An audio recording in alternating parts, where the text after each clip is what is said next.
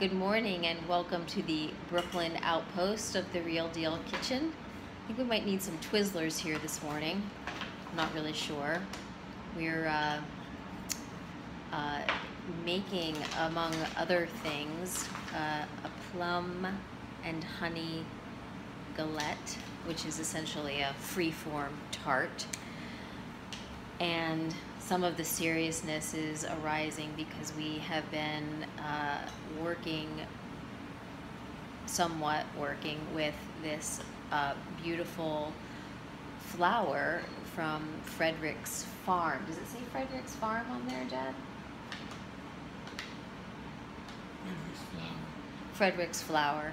And I have been for several... Where?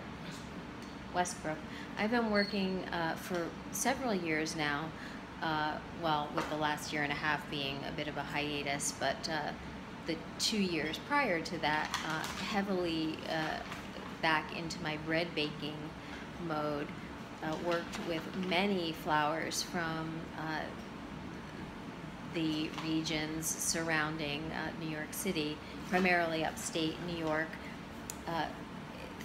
These flowers and grains have been somewhat renewed, revived through a project called the Grain Project. And I am lucky enough to know a woman who has really been the person who spearheaded a lot of this undertaking.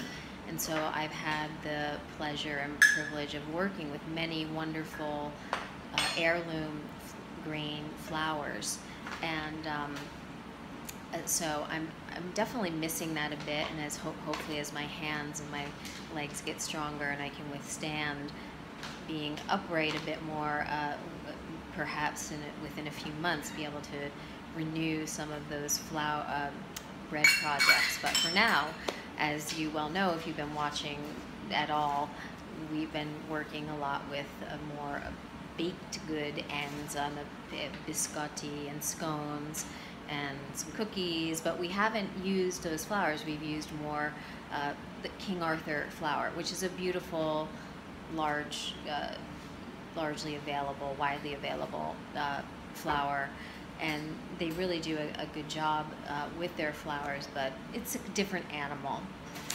And so when when I started returning to my home in Brooklyn, one of the things, of course, I was wanting to have stock was some flour. And my dear friends who work with these flowers, these heirloom flowers, brought us this flower from Frederick Flower. And this is one that I had never worked with at all. And it's just a white flower. And we went about making a batch of scones, and we were really caught off guard with the amount of moisture. It's so light that it has required almost no moisture. So if the recipe calls for, like in the scones, it calls for 2/3 of a cup of buttermilk. We probably could have used 1/3 or maybe even less. So this is maybe only our third, maybe fourth time of working with this flour because we've been a little hesitant. We are approaching it again today, and informed, a little bit more informed now. So we're making this free-form tart dough, and usually when you make any kind of pastry of that sort, you add some ice-cold water to help bring the dough together.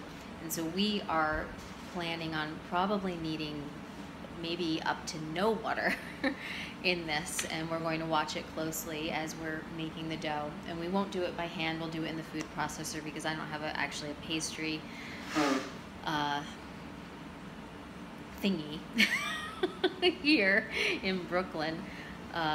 So that's what we're working with kind of as a big project. But other than that, we have cleaned up some beautiful, my father has cleaned up some beautiful whole beans, and I'm not holding them well, that are this wonderful kind of a tiger stripe. Now the thing is with all these wonderfully colored, like say purple potatoes and these gorgeous purple streaked pole beans, and you can get purple green beans and things like this.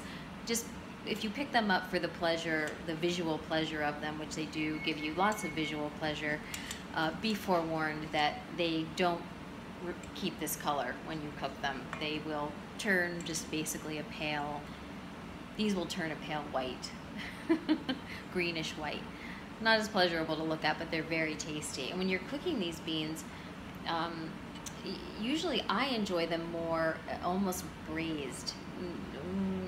So instead of like a quick, the way normal green beans, your normal size, or especially the haricot vert, the very slender ones, you might just flash in the water quickly.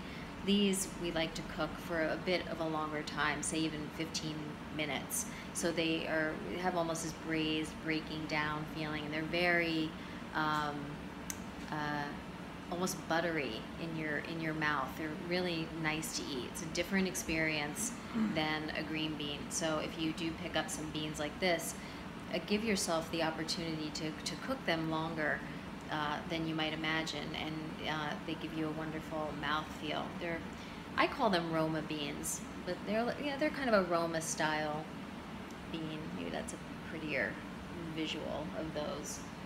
And that's what we have going on. Yesterday, we made one of my recipes it's on the blog, twice cooked beets with roasted shallots. So they're beets that have been steamed, and then we cook up some shallots in a little butter. And I like to do this finish it all in a cast iron pan. Then you add the beets back to the pan, lots of herbs, and put it in the oven for about 15 minutes. And it is a delicious, I think, way to enjoy beets, different than steamed or roasted, so twice cooked. And that's probably going to be part of my lunch or dinner for the week ahead. We are going to return with a picture of this galette because I think that it's going to turn out wonderfully, because we are now a little bit more informed about this Frederick flower. So, to be continued, hopefully with a nice slice of plum and honey galette, and there will be more on that when we return.